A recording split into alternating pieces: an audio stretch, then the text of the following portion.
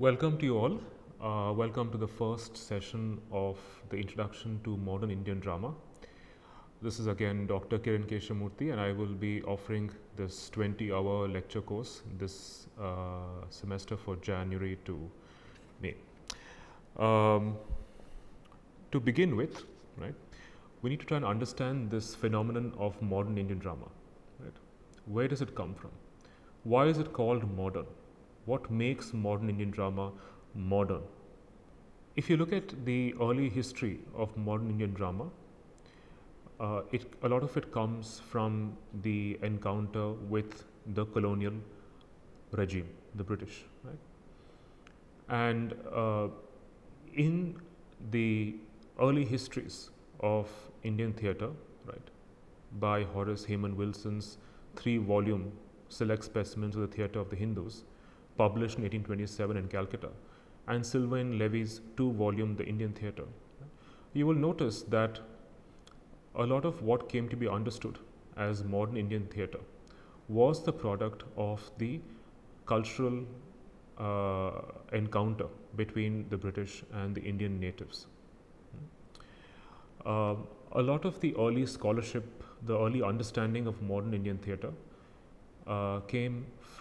was clearly influenced by Orientalism, right, which became a style of thought, a style of stereotyping. The East as, in this case, Sanskritic, right, Aryan, Sanskritic, and so on. Right? And a lot of the scholarship that was produced earlier by colonial missionaries, colonial scholars, Orientalist scholars, Indologists, equated Indian theatre with Sanskrit theatre. They assumed that all of Indian theatre was a product of what they call the classical Sanskritic tradition of music, dance, and performance. And this was done at the cost of dismissing the very multilingual nature of Indian theatre, be it Sanskrit or even non-Sanskritic forms of theatre and performance. If you look at the colonial historiography of Indian theatre, and of course by historiography I mean the way the histories of Indian theatre were written at the cost of excluding other histories, other categories. Right? So if you look at the colonial historiography of Indian theatre, it clearly follows Western chronological categories of ancient, medieval, and modern, where ancient theatre was equated with Sanskrit theatre, which lasted roughly from 200 BCE to 1000 BCE, medieval or traditional theatre, which lasted from 1000 CE to the present, and modern theatre, which lasted from the late 18th century to the present. And in these categorizations, there was an assumption that Indian theatre could be equated with Sanskrit theatre, right, with the aesthetic, performative traditions of Sanskrit theatre. And Sanskrit theatre itself was modeled on the ancient text, the Natyashastra by Bharata. The Natyashastra was an ancient text on dramaturgy, which provided copious data on theoretical and practical aspects of theatre, from acting and dancing to music and prosody, the sizes and shapes of playhouses, costumes and makeup, theories of emotions and sentiments, and even requirements for critics and audiences, and so on. Right? So it was actually a very, very technical, prescriptive text, right, which laid down the rules, the norms, the rules and regulations of performance. And of course, these early performances were not, strictly speaking, did not involve just acting, right, but also involved a great deal of music and performance and dance. One of the earliest Sanskrit plays to be translated and studied by Orientalist missionaries and scholars were, of course, Kalidasa's or Abhignana Shakuntala, right, which of course was the story of Shakuntala. And it was translated by the missionary scholar William Jones and published in Calcutta in 1789. But this play, and I think in the process of translating the play, what was very conveniently forgotten was the fact that this play was not just in Sanskrit. It was also in many other languages like Shauraseni, Maharashtri and Magadhi. The other early play that was to be translated and studied and disseminated was Shudraka's Mrityakatika, which translates as the little clay cart, which again comprised of many other languages which were lost in translation. Right? So the whole politics of translation comes here, where in the process of translating these early texts, missionary scholars and later on even students began to believe that these early plays were purely in Sanskrit, which is not true. Right? So the assumption that these colonial missionaries were making and a lot of the theories on Indian theatre that the colonial missionaries and scholars came up with was also borrowed and incorporated into a lot of by a lot of Indian theoreticians and practitioners of theatre. Right? What many of them actually forget is that this tradition of performance in theatre was not an uninterrupted, essential tradition. Right? From the age of Sanskrit theatre to the mid or the late 18th century. Right? There were a lot of other local native performative traditions, especially folk performances, right, in pre-colonial India, which also overlapped a lot with dance and music. Right? But many of these traditions, I'm talking about these local regional traditions of dance and folk dance and theatre and music, were dismissed or overlooked by colonial scholars as crude and low forms of performance art. Right? Colonial era theatre drew largely on Western conventions of theatre in terms of lighting and scenography, while shunning these local forms of theatre as crude. But there was a turn back to pre-modern Sanskritic models of theatre, which came to be revalued as classical because of certain nationalist aspirations. So there were a lot of early Indian all-male playwrights and practitioners of theatre who looked back to Sanskrit theatre as models of Indian/Hindu performative culture.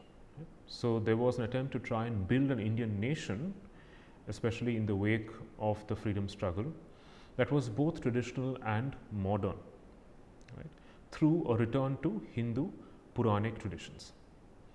Thus, the creation of Indianness, of what came to be called as Indianness, was a very political issue.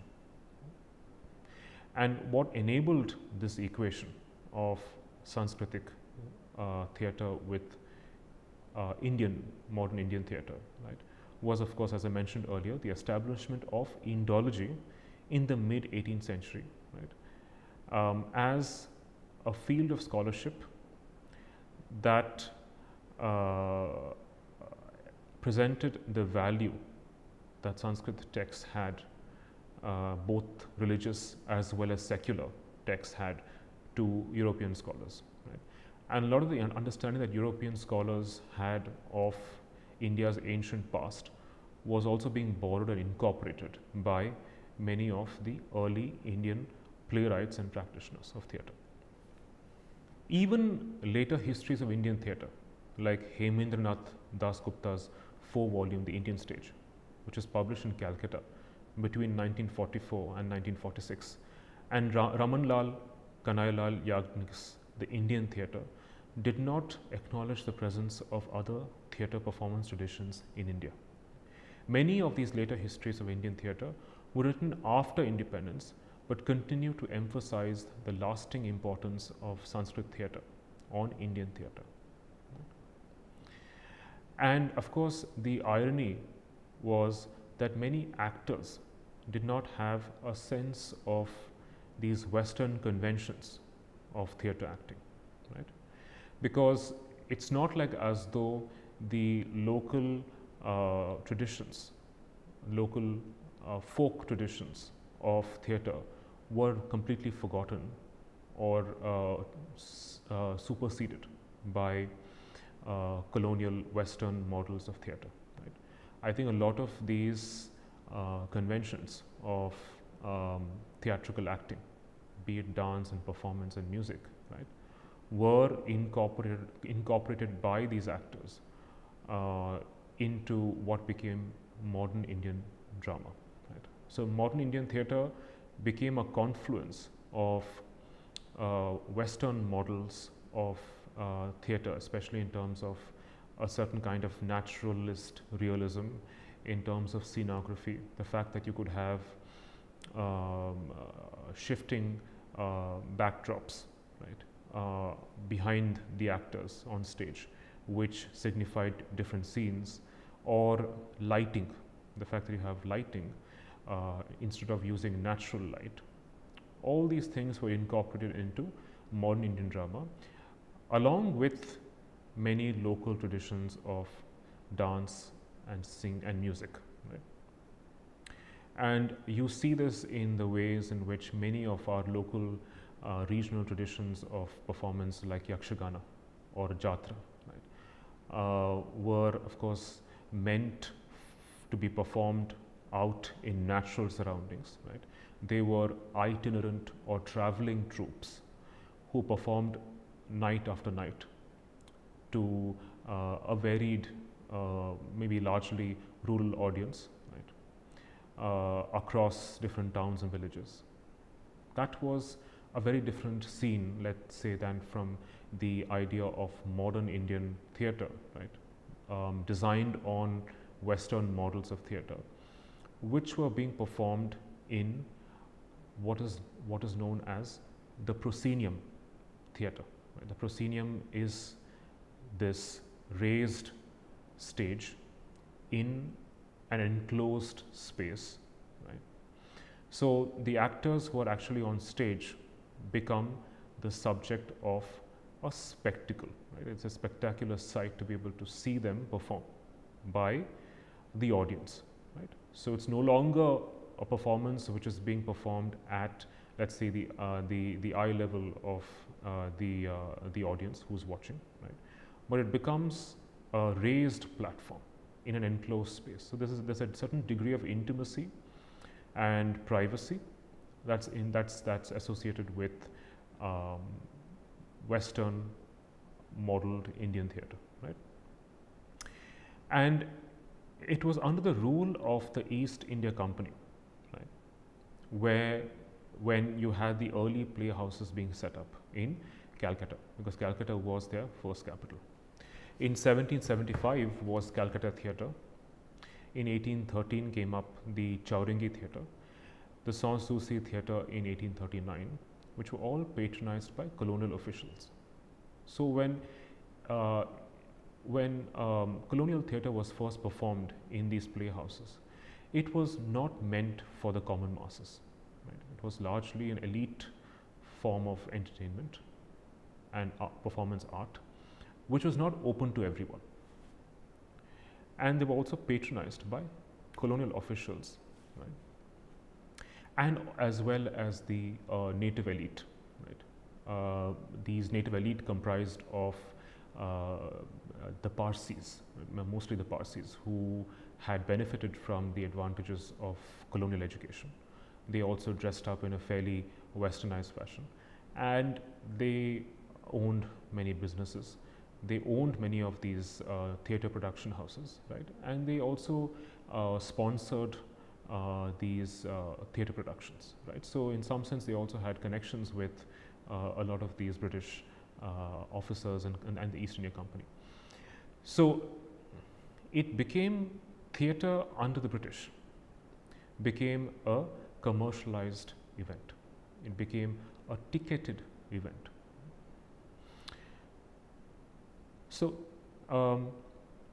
it was only in the late 19th century that theatre spread as a form of mass entertainment in Calcutta, Bombay and Madras, and then to schools and colleges. Theatre, as I said earlier, became a commercial ticketed event, and there was now a new distinction between the actor manager and the director. Right? So initially you had an actor who was also the manager of the troupe, and he managed the funds and the performance spaces and so on. But now you also had a director who was autonomous, who didn't necessarily act in the play, but was able to direct the play and create perhaps a certain kind of a performance aesthetic.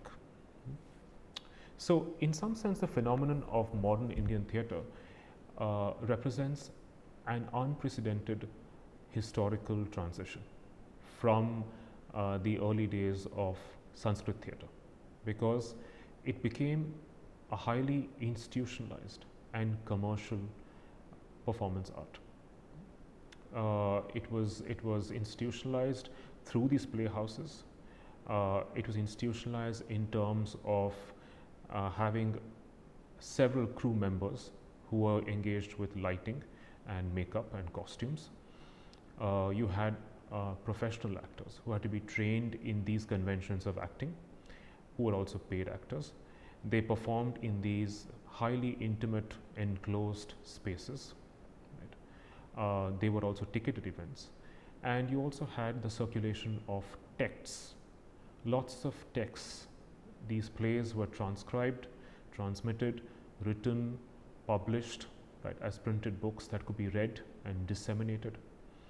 And it's because of this that modern Indian theatre became institutionalized in a way that it had never been before. Right? But it's also important to remember that the mere importation of the proscenium theatre did not modernize Indian theatre. Indian theatre in the 1770s was still an elite form of entertainment that was limited to small British populations in the three presidency cities or towns then of Madras, Bombay and Calcutta. The early plays that were staged in the latter decades of the 18th century addressed social issues like polygamy, child marriage, opium addiction, faith-sanctioned violence, the plight of Indian women, and so on. The most famous play, or perhaps infamous play, to be banned was Dinabandhu Mitra's Neel Darpan, which was a very polemical attack on the exploitative British indigo planters, right?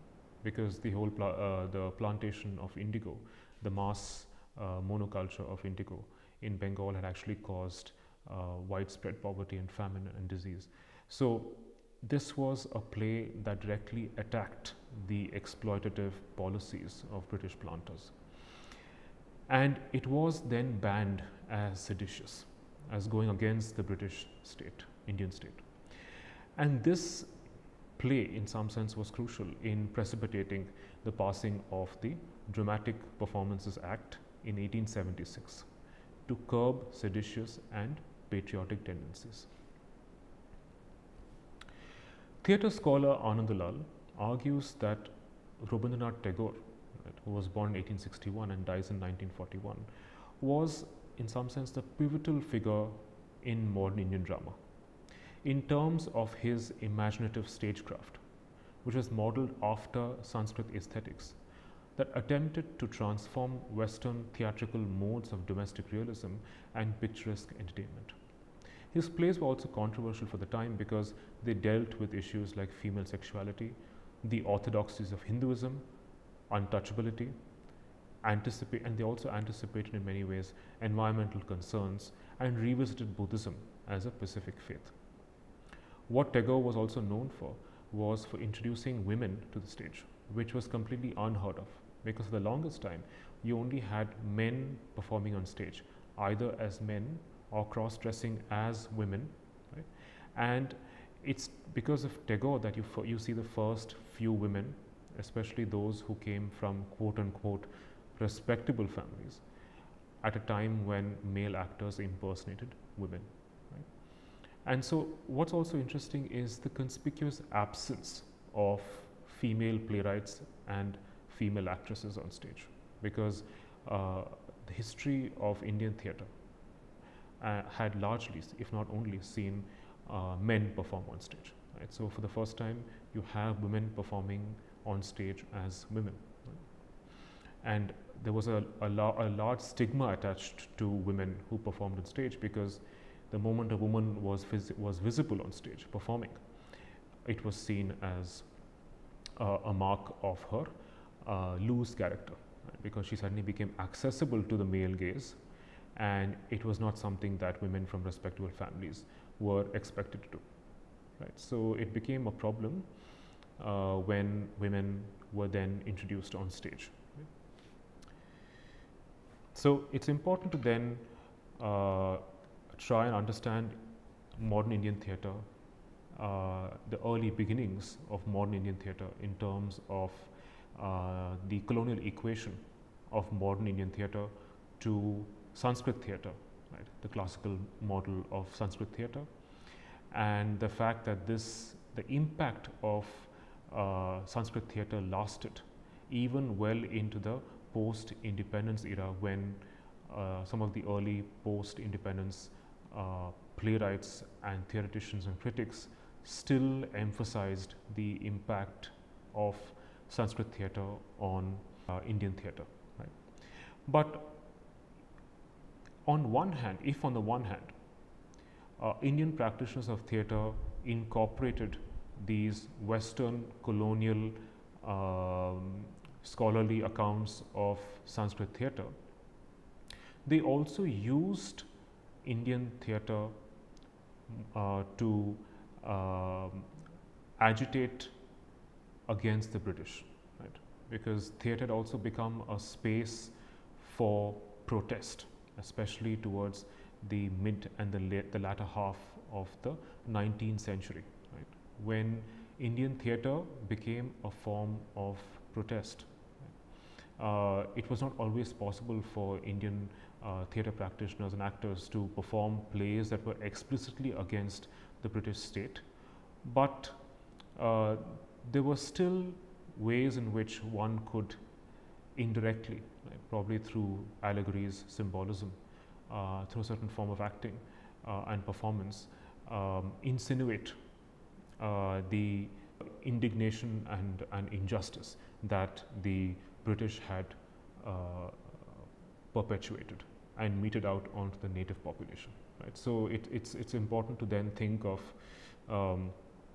how Indian theatre was modeled on certain colonial Western idioms of theatrical conventions, but was used precisely in order to actually work against the exploitative policies, the unjust policies of the British state. Right? So one needs to look at modern Indian theatre, especially in its early beginnings, as a site of a paradox, right?